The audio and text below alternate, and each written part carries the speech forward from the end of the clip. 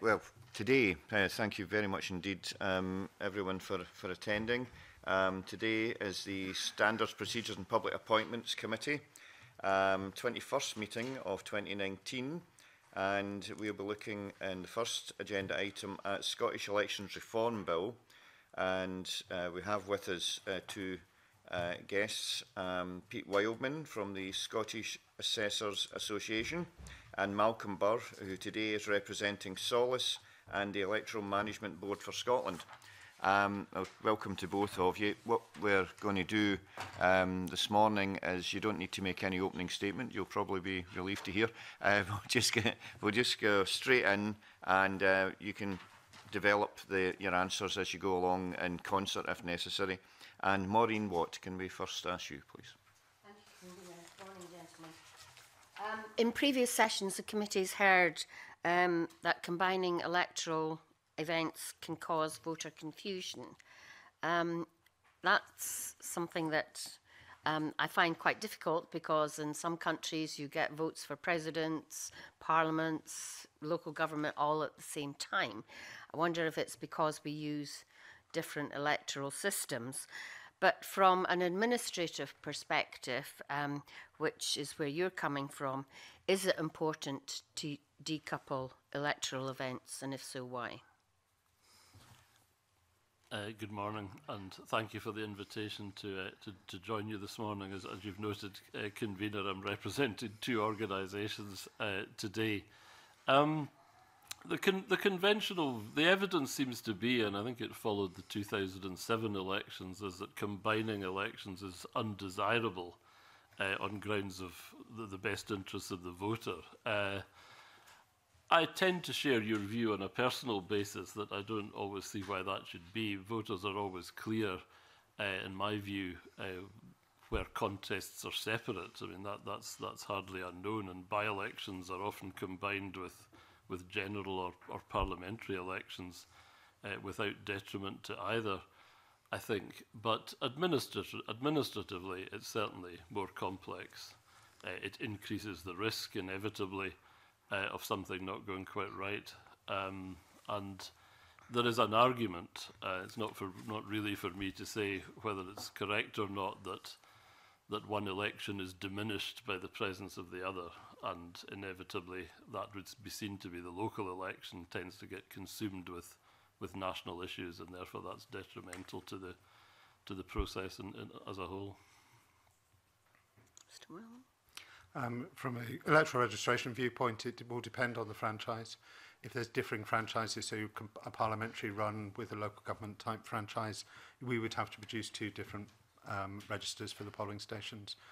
So you've got, clearly you'd have to do that anyway, but there is just that risk of confusion as to who can vote in which election. If there was a general election. And yes, I mean, any election, you would have a combined register, because some people would be able to vote in one election and not in the other, so you'd have to have a clear...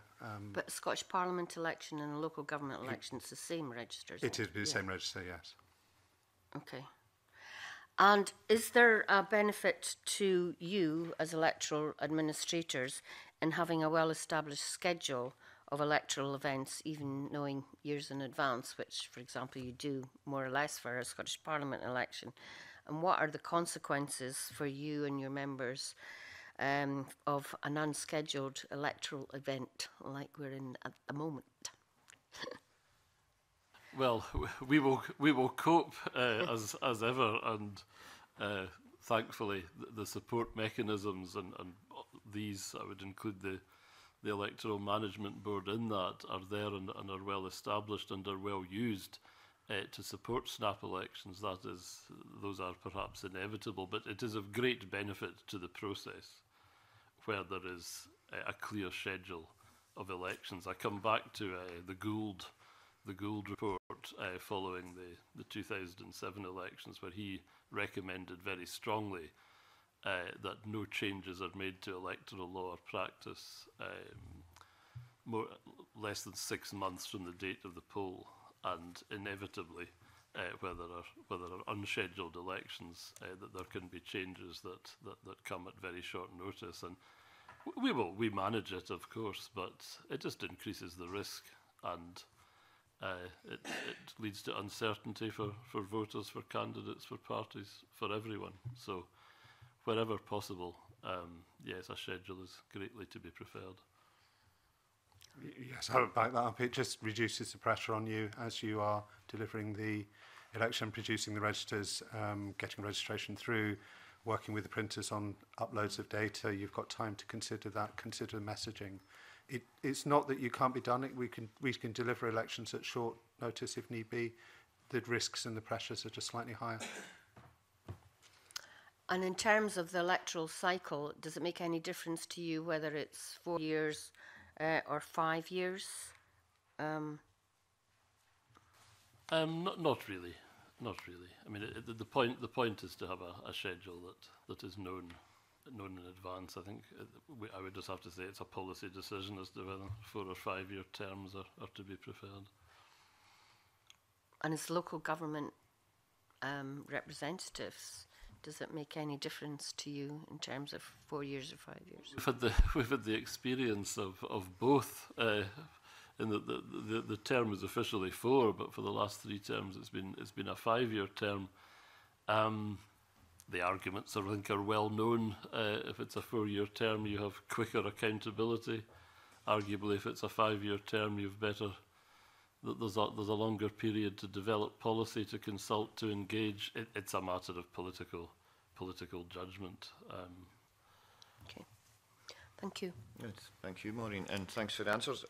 Just moving on from that then, and linked to some degree, is a potential postponement of general elections to the Scottish Parliament, and the bill, as proposed, would enable the Parliament's presiding officer to propose a date for the Scottish Parliament's general election if the Parliament was already dissolved. Is it important that such a provision is included, and what circumstances can you envisage that this actually may be needed to take place? We would support the provision simply because there needs to be some provision for, I think we gave an example of public health emergency. These kind of events, and it's obviously hard to foresee them. I think we also mentioned in our response a flu pandemic. Where there is advice that people should not go about and make contact with each other, clearly it would be detrimental to the electoral process. Were we still required to run an election in these circumstances, it would likely affect turnout. It would certainly be off-putting for everybody concerned. Could people campaign? It would be detrimental to the whole process. So we think it's right. There's a process for doing that. Obviously, we would want that to be consulted on with the EMB, with the Electoral Commission, and everyone else involved. But it does seem strange that there is no such provision at the moment, and we would welcome that being there. You would. Well, that's handy. So, well, would you be planning for such eventualities now, or at any point? Would you? I don't know if you'd have to wait until you could foresee something coming, or would you have the idea that maybe these type of things should be planned longer term, just to be prepared in case such an eventuality happened? Certainly, if the bill becomes law, I would hope we would meet with the presiding officer and set up a process that we could take off the shelf, as it were, in case it was required. Right. Okay. And Pete, I know that in 2007, because I was involved at the time, with the 2 elections, it was seen from the people that I spoke to at Glasgow City Council as being quite a heavy burden that they were carrying then. Yeah, I think the circumstances that come to spring to mind, I was involved in the Clackmannanshire by-election in March, where you had Beast from the East, and the weather conditions were really bad. You could see in that circumstance, those type of circumstances, it may be sensible to postpone the poll, and therefore the mechanism there outlined by Malcolm would be a sensible. You could see that being used in that situation, where last minute, just ahead of an election, you realise that there are particular issues. Well, that's fine. Thank you very much. And Mark, please. The phenomenon of voting early and voting often, is that something which you think is particularly widespread in local elections? What would you estimate as to what that level of fraud is? It's perhaps one, certainly in terms of registration, I'm not sure that that's really, I think it's probably one more for Malcolm in terms of returning officer, but it's really what you're talking about is personation, people actually voting more than once in one area. My understanding is incidents of electoral fraud are very, very low.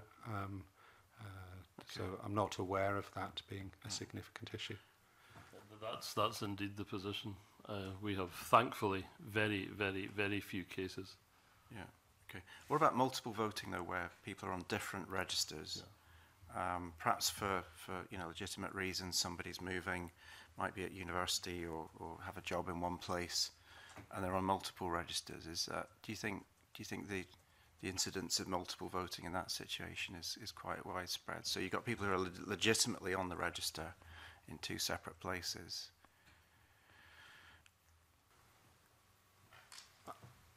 So I'm not aware of that being a significant issue being reported. Want me to bring Jamie in now to give you? Yeah. Jamie, yes. Thanks. Yeah. Good morning. It's just a relation to that. Are there situations where people, because this isn't going to stop people being registered on a number of registers, are there situations where there is, you could see a cause for people voting in two different council areas? Yes, it's a policy choice. I mean, legally and in principle, they are separate contests. I mean, you can be on two registers quite legitimately. If it's two local government elections, they are clearly separate contests. There is perhaps something that emotionally goes against the grain about voting, about having more than one vote. But it is purely a matter of policy choice, and people can be legitimately resident in more than one place. Students are a good example, and I'll defer to my colleague on how that's managed. He may also want to comment on how that, if there's a wish not to have that to happen, there has to be that would have its. How would that be managed? Would we need a different system of registration available, of course, to polling staff? So that there are a number of practical considerations, but I think it's effectively a policy choice as to whether it is simply felt to be right that people can vote more than once. But they are separate contests, and it's The accuracy, if you could only register onto one register. I mean, that would clearly be a provision that would be necessary under the current system. Tie into some of the arguments about completeness. I mean, if you're measuring completeness against, say, the census population, a lot of the census is often done when universities are sitting, but actually students in practice don't always register at universities. The anecdotal evidence we have, they prefer to remain, they register, connect more closely to their home address, although they have option to register at both. And student registration at university addresses tends to be relatively low. And I think that reflects their connection to their home. They see home and they understand their home politics. That's anecdotal evidence. I don't have empirical evidence to back that up, but that's certainly what we get, what we hear as registration officers. There should be another issue, which is just failing to register at all. I mean, if you've got a student, for example, where they're not at home, someone else fills in the form, the child isn't, the person isn't resident in the home at that point, but then the university isn't helping students to register either, perhaps, and I think they just fall between the gaps. I have to say the universities are very helpful across Scotland, and we get supplied with full lists of all the students resident, along with email addresses. So we email the students, we advise them. So in my own area in Stirling, I've issued 3 emails to all the students in the course of the last month, inviting them to register to vote, and registration levels are still relatively low, probably about 600 on campus. Yeah, that's an interesting case in point, because I remember the European elections, the number of students registered on the university campus looking at the electoral roll was incredibly low, considering you've got several thousand students actually. And we attend Precious Fair, we will promote this thing, so yeah. it is a voluntary system at the end of the day. Thank you. Thanks, Mark. Jude, detail what qualifies someone to be able to vote in 2 different or more places? And is there a limit to where you can register, the number of times? Student, in terms of, I'll let Malcolm answer in terms of the voting side. In terms of registration, the position in Scotland is that students can register twice. They can register at their home address and they can register at their term time address based on case law. And for other residents, it's where you carry out your main business of life. So if your main business of life is in one place, you can only register one place.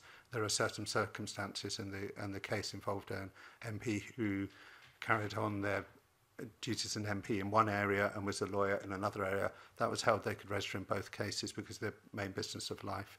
It would depend on the fact and degree as to whether you can register. But most people tend to have only one place where they carry out the main business of life. So we're actually primarily just talking about students, and they're only allowed Yeah, I mean, there will be others, but the others are relatively low. Certainly in Scotland, it's mainly students that register twice. Yeah, having a home somewhere doesn't qualify in any No, way. not if it's just a holiday home and it's not Something used. like that. Yeah. And from what you said, do I take it that you can only register in 2 places, not Yes. multiple places? No. Right, okay, thank you. Yeah, and Neil and then Jamie, please. Could you repeat the bit about where you have your main business? Yes, the case law basically focuses on where you carry out your main business of life, and that is something we would ask people to evidence how they do. I think you could technically see somebody registering maybe in 3 places if you can see that you can actually carry. Some people do indeed have 3 residences and actually spend equal amounts of time in those 3 residences and carry out substantially. That scenario is not impossible, but it's very unusual. You're getting to very low numbers there who could do that. Yeah, it's just interesting you mentioned a member of parliament, because Yes. some have got 5 jobs. Interesting. I wonder how they can register, many times they would have to register, but thanks. Thanks very much. Well, thank you for that. It's actually quite interesting. And Jamie, please. Thanks. The bill proposes allowing all 14-year-olds to register as attainers. So are you supportive of that? Is the current system kind of overburdensome? What are the advantages? The current system is linked. The current system dates back to when the register was made up once a year, and it was where you lived on the 10th of October, and it really didn't change during the course of the year. And it's the age at which you become voting age in the December following the year in which the register is published. It's an incredibly complex piece of legislation. So as at the 30th of November in a year, very few 14-year-olds can register because they won't be turning 16 in the period of the December through to the following November. However, as soon as you go past on the 1st of December, most 14-year-olds can register because they will turn 16 in the following 12 months. That is an incredibly complex message to get out. So in the forms it says if you're 14 or over, you can register to vote. So we'll get people adding 14-year-olds onto the register, and then we have to write back saying, actually, no, you're too young as a 14-year-old. So their first engagement with us is us actually knocking them back. It's a lot easier for all of us and for public engagement to simply say, if you're 14, you can go on the register as an attainer. You can't vote until you're 16, but you can go on the register at 14. It makes engagement a lot easier, it makes messaging a lot easier, and avoids confusion. And that really, I think, is the heart of it. And you want it to be clear and easy for 14-year-olds to understand where they can register and when they can't. And you don't see concerns, or you don't see any real issues when it comes to voting, that those 14-year-olds may feel that they're entitled to vote because they've been told they're on the register? No, I mean, it is very clear that you can't vote until you're 16, and the messaging that goes around elections is very specific on that. Okay. And I think we touched on this a moment ago, actually, with students, but taking it back to even younger people, do they take up that invitation to register to vote? And do you think having that longer time frame will encourage more? More time. If you were to set it at 15, the danger then is that you would get somebody who was, when the annual canvass came around, they were 14 years, 11 months. They wouldn't put their name on. By the time it came around next time, they were 15 years, 11 months. It would be too tight. So 14 is the logical one from a practical viewpoint. Sorry, I lost your question there. Well, it was just basically. Well, were you expecting to have more more people registering to vote, and actually it moves on to slightly what my next question was. I think one thing I would say at that age, a year, 2 years, 3 years is a very long proportion of your life at 14 compared to somebody of my age. But what we will see is engagement ahead of elections. So ahead of the Scottish parliamentary elections in 2021, when 16-year-olds can vote, you do get engagement, and engagement is a lot more straightforward because anybody under 16 is within full-time education of some form in some shape. So you can actually message and target that very effectively, and the schools have a good role to play in promoting awareness and understanding. And there is evidence to suggest if you can get people to vote at 16, they understand the process and will vote later on. Can I ask then, how many people this will add to the register? I don't know off the top of my head. It will vary, as I said, because the number of 14-year-olds during the course of the year will vary who can register and who can't. I could come back with a figure, but I don't know off the top of my head. Okay. And just in terms of the use of the data, this will obviously, because more people will be on the register, more younger people will be able to be engaged with in terms of by political parties and other areas, or is there protection? There is protection in there. What is that? The 14 and 15-year-olds data are not disclosed. The only exception to that is in the run-up to an election, candidates and political parties will get the details of 15-year-olds who will be 16 by polling day. So it's quite a small subset of the 15-year-olds. And even then, they don't know that the attainment ages aren't appearing on the register, so you won't know who is 16. So there is that protection. There is that protection in place. Malcolm, can I ask you, is there anything in relation to this that from a practical point of view, from a local authority point of view? No, we're very supportive of it, just as improving participation in the process and preparing both ourselves and potential electors better. That's great. Thank you. Okay. Well, thanks very much for that. And Maureen, please. Oh, Neil Finlay. In terms of widening participation, in particular in terms of accessibility of the process, what changes do you think we need to make to ensure that we're making voting as accessible as possible to as many people? Well, I think we do relatively well in terms of encouraging participation, and the last question has I think given another means of doing that. But the board is very keen to see the provision for piloting of other voting methods. I think that's there is a lot of evidence out there from many countries, and that's sometimes positive and sometimes negative. But there is certainly interest in electronic voting. I could go on and on and on, and I won't unless you ask me to about the issues involved in that. But suffice to say, the bill gives exactly what we would be looking for, which is pilots, the authority to conduct electronic voting pilots, and then analyse the results of these. So I think that's a good way forward.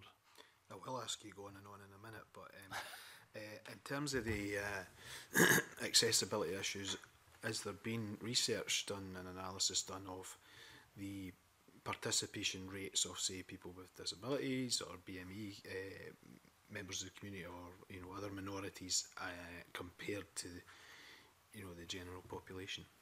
Yes, there has, and not by the EMB, of course, but I think the Electoral Commission has conducted quite extensive work on participation rates, and of course they've done some specific work in relation to the ordering of the ballot papers, and that's been quite illustrative.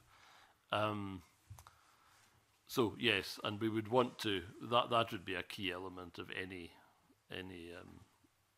pilot and any evaluation of a pilot of any other of means of voting. What's your view on all postal voting? I think it is best to have a mixed system. The one thing about postal voting, it gives maximum accessibility and convenience to the voter. Of course, the one thing you cannot be sure of in it that the voter is voting in a secure and a safe and a threat or reward-free environment. You just don't know that inevitably. And it's interesting, I think the evidence from Estonia, which is probably the most advanced European state in terms of electronic voting, is that there seems to be a trend back to people going to a central place and casting their vote. And I think a lot of people will want to do that, and it's right that they should have the opportunity. So I certainly personally would not be keen on an all postal election. Yeah, and I think it's important to be able to give people the choice as to how they wish to do ahead of the independence referendum in 2014. Certainly in my own local area, we saw people were actually cancelling their postal vote because they wanted to vote in person. They wanted to feel they were taking part. It can come down to just an emotive issue as that. Yeah. And in terms of electronic voting, what's your views on the, if you like, pros and cons? I mean, obviously security is the issue that's been raised time and again. There are countries across the world using electronic voting to varying degrees of success, and obviously questions around the integrity of the processes are the main concerns, but I'd just be interested to hear your views on. The EMB starts from the voter being at the heart of the process, and it's critical that there is voter confidence in whatever system is adopted, or systems we adopt. The EMB uses as a strapline, to deliver a result that will be trusted as accurate, and there is, as you say, much doubt about how electronic voting systems can be influenced and can be abused, and some of that is impossible to prove or to say. It's like you're genuinely been asked to prove that something hasn't happened, which is pretty difficult if there's no evidence that it has. But doing things electronically is part of life now, and I think the demand for it is likely to increase.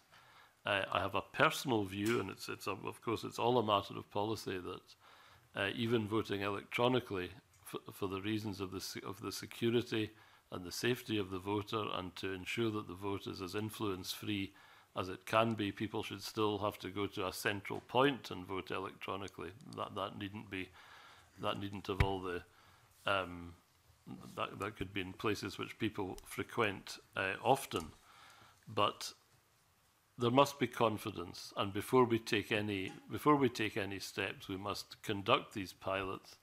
Perhaps even before we do that, we should commission some research about how confident people would feel in voting in a particular way. But it's certainly efficient. It's certainly it could conceivably, I suppose, reduce the cost of the electoral process, which is always a factor, not the primary factor, but it's a factor. And it is increasingly how people expect to conduct their public business. Okay, thanks, Neil. And Maureen, you had something else? Yes, just on postal voting. I don't know about the Western Isles, Mr. Burr, but I know in Shetland, for example, that some islands have complete postal voting. I wondered if you noticed whether the turnout was higher when it's all postal voting. Certainly casting my mind back to my days in Orkney, where some of the islands, I think it's now more of the islands, have all postal voting. The turnout was certainly high. I can't remember the statistics. I mean, generally the turnout of postal voters is higher than the rate through polling stations. There's no doubt about that. Okay, thank you. And Maureen, do you have something about the MB as well? All right, okay. In your written evidence, you indicated that the various organisations that you represent are supportive of extending the remit of the Electoral Management Board. Could you say a little bit about the informal work that the EMB has done to date for Scottish Parliament elections, and explain why a formal role at those elections would be beneficial?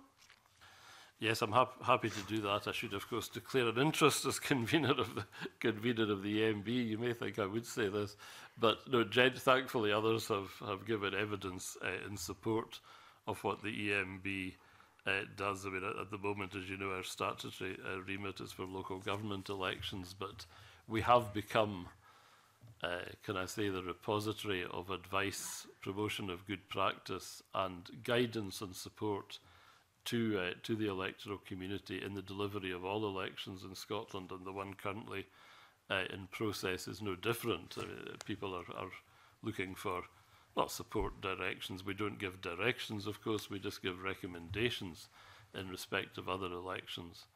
But we are the Electoral Management Board for Scotland. We're established under an act of this Parliament, so it makes sense, I would suggest, that the work we do for local government elections in Scotland is extended to the work for to Scottish Parliament elections. It's just a natural progression, and it's almost assumed that we have that role, certainly by the electoral community, and it's a role we're happy to take on, provided the resources are there to deliver it.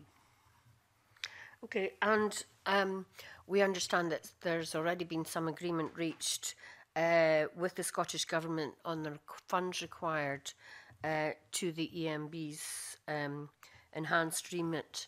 I suppose my question is, are these sufficient? You're probably going to say no, but are there any other resource requirements that you might wish to highlight? Well, the EMB has always operated at minimal cost. I mean, I've certainly my predecessor as convener and myself. We are not interested in offices and brass plaques and highly expensive accoutrements, as it were, of what we do. And it is a lot of voluntary effort. I have to say, I have a very tolerant council as regards the time that is required to carry out these duties, and they are in that sense voluntary. So all I would be looking for is an open ear to any financial support for, say, backfilling of posts that are required from councils and indeed others to undertake the work of the board. That is all. I mean, we have a very harmonious relationship with government on the funding, which is minimal. It's less than it's about 120,000 a year, which is not expensive for the importance of the function we perform. But I would just be looking for an open ear to further requests on a business case basis. Okay, thank you. And thanks very much for that. Okay, it's Jamie. Do you have some questions here? Not on the 1899. No, it's Gil then. Gil. Thanks very much. I wonder, do you have any comments on the proposals in the bill which affect the operation of Local Government Boundary Commission for Scotland, and are there administrative consequences to boundary changes? We've stated very strongly that the determination of boundaries should be on the same principles as other elements of the delivery of elections, i.e. they should be transparent and they should be independent, and they shouldn't be directly accountable through the political process. So, and what's in the bill, I think, preserves these principles. We're generally supportive of what's said there, and indeed on the freedom to extend the electoral wards where that's thought to be necessary. I come back to Gould in the 6 months, as long as it's done on a schedule and as long as it's done with sufficient time to enable registration colleagues to work with it effectively. We think the current system and what's proposed in the bill meets these fundamental requirements. Yes, I would just agree that point. It is important that we've got time to actually amend the registers, implement any reviews ahead of an electoral event. There is a fair amount of work involved in recasting ward boundaries and things to make sure that all the properties are in the correct wards and everything. That is a fairly intensive process, so we would certainly want to see that at least 6 months in advance of any electoral event.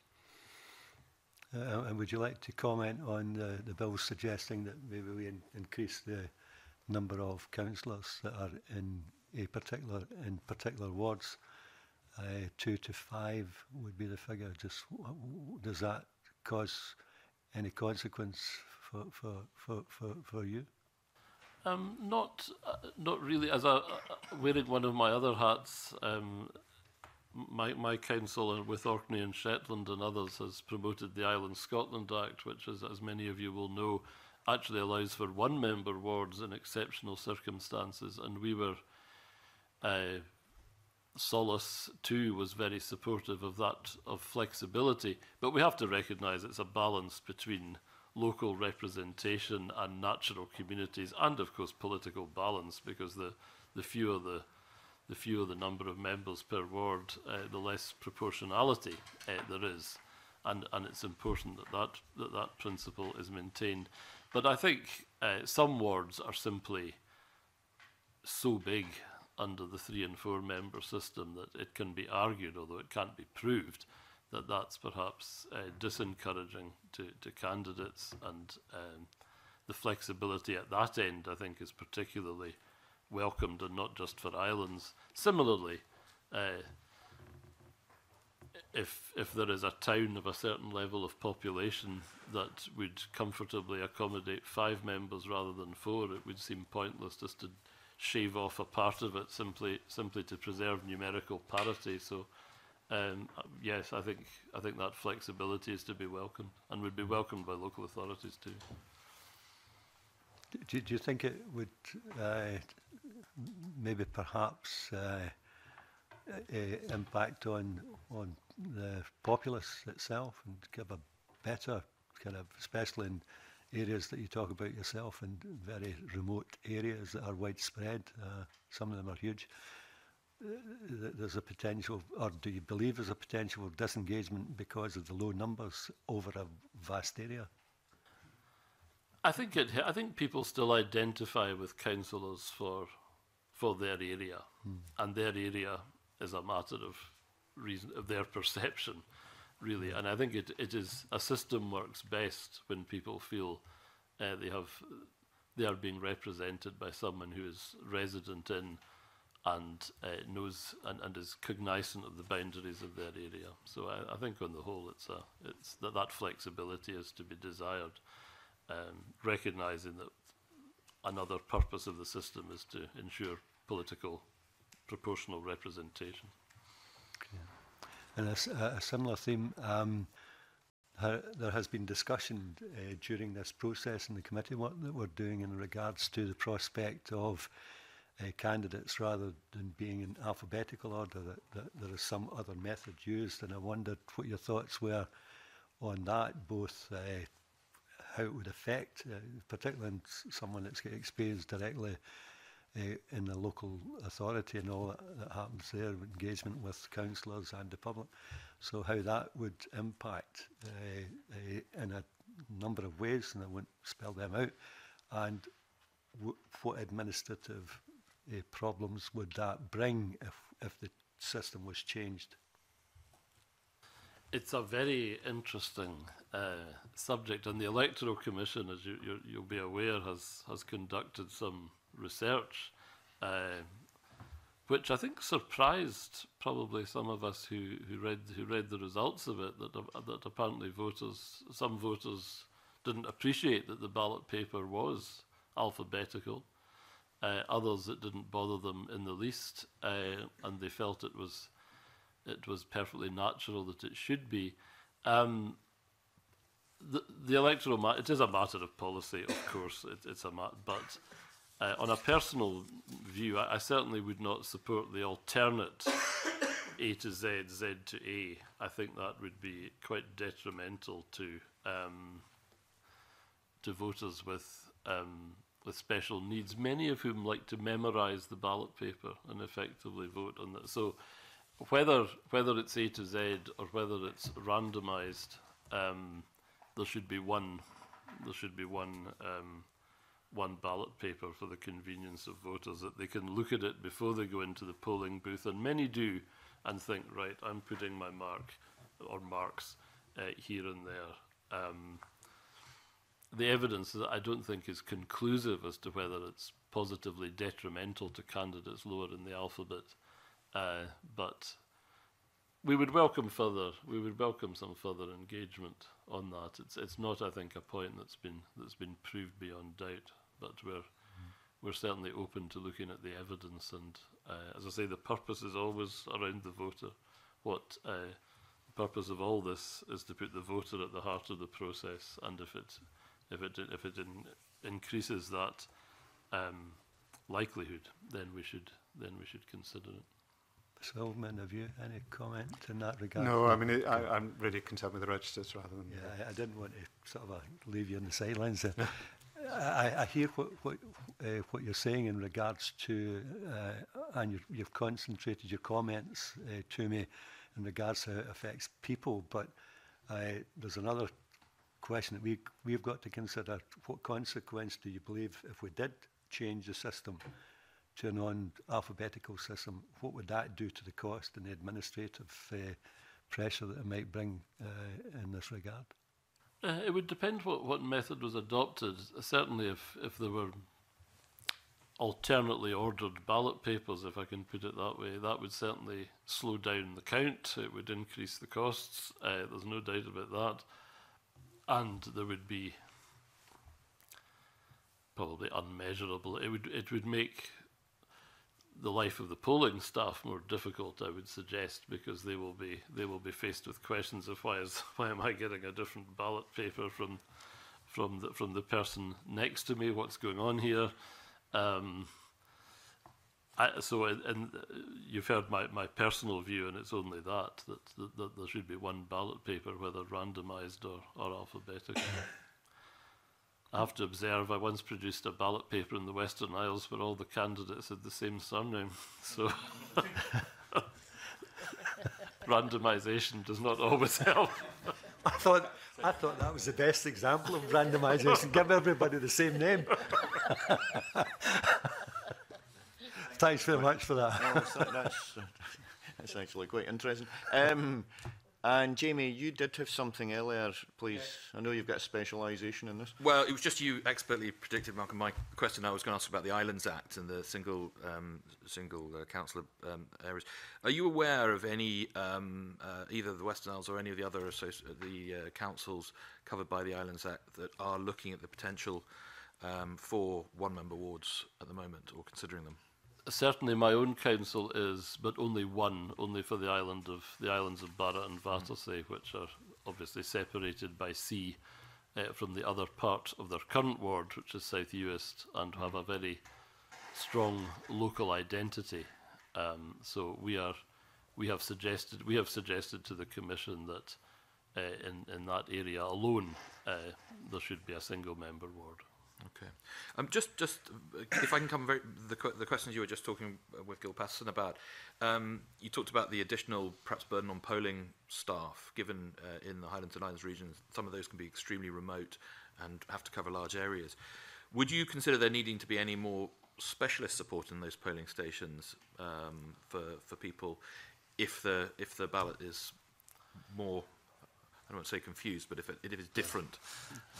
I think there would, yes, particularly if ballot papers were not to be the same. Mm-hmm. I think that would require, we would probably look to appoint, certainly I would, an additional polling clerk to help voters through the process and answer the questions so that the presiding officer and the polling clerk can get on with issuing the papers in the right way without distractions. So I think in the early stages of such a system, there certainly would need to be additional support, and for postal voters. Okay. One can imagine a husband and wife, for example, receiving two different ballot papers. Mm-hmm. One can imagine then phone calls to the office about what's happening here. Okay, thank you. Okay, thank you. And just a quick question, Mark Ruskell, please. Yeah, I mean, obviously the committee is looking at the franchise bill at the same time. If the franchise bill extended the right to vote to those people seeking asylum, would that cause any issues for you in terms of electoral registration? Because it's declaratory, isn't it? I mean, you fill out your form and you're resident in a house. Well, I think it would cause us administrative difficulties. I think for somebody who, what we like from an administrative viewpoint is something that is clear. So somebody has a clear right, they have a visa or whatever to remain in the United Kingdom, even if it's for a defined period. That's something that's very easily for us to verify, very quick. So if there's any challenge or any question, we've got documentary evidence that can actually support that process. For somebody seeking asylum, we would have to look at the facts. How long had they been resident in Scotland? How long were they going to be resident in Scotland? Were they sufficiently permanently resident in Scotland to meet the residence criteria for the Representation of the People Act? That could be very difficult and very complex and begins to almost take us into immigration territory. And I think that could be quite challenging for electoral registration officers. So you'd want clarity in terms of the legal status of the asylum seeker and some sort of administrative because card or document where you could go, that's fine, we'll accept that. Yes, that it's proof that the person has got a degree of permanency of residency in Scotland, because it isn't just being able to be resident for a day, it's having a sufficient permanency that you are deep resident. Okay. So, yeah, that's the type of thing we would be looking for. Okay, thanks. And Jamie, just on that? Yeah, it was actually, and again, Mark's asked the question I was looking to ask, but also I just wanted to widen it out, because one of the concerns I had during our evidence that we took on the other bill was the register and how you could essentially check residency and some of the issues. How confident are you in the register, in that it is accurate, that there isn't duplication, that the checks can be done to make sure that the people who are on it are largely entitled to vote? The register is a fluid document, as I said at the last time. It is a living document. Yeah. But it's one of the few databases that actually gets an annual audit. There is an annual canvas, there is a communication to every household saying, is this information still right?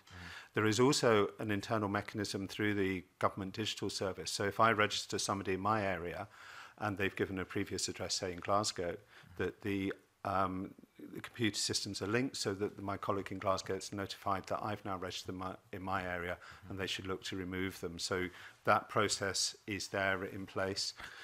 It is to check everybody's duplicate thing. There are, as it's been highlighted already, there are some people who are legitimately duplicate registered. So you'd have to wade through all that to check it. And at any point in time, the register is in a state of flux. Some people could potentially be on one address and another, simply just down to timing. They've registered in one area, they haven't quite come off in another one. So that there, in terms of if we've got doubt about whether somebody has leave to remain in the United Kingdom, there is a mechanism where we can contact the Home Office, supply the details, and within 5 days they will come back and advise us whether the person does have leave to remain.